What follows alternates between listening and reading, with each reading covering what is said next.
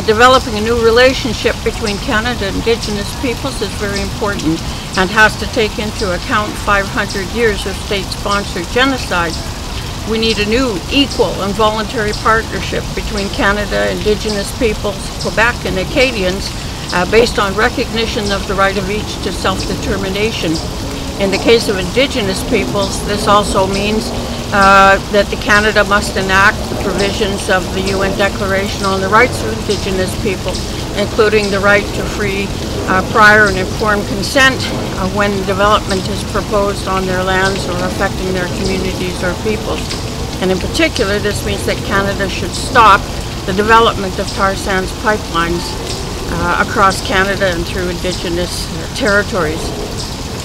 It also means that urgent action needs to be taken to implement the recommendations of the Truth and Reconciliation Commission and the Inquiry into Murdered and Missing Women, and immediate action to improve living conditions on reserves and of Indigenous peoples off reserves. So immediate action for clean water, for sewage infrastructure, for new housing, for schools, and for equitable funding of education, healthcare, and social programs.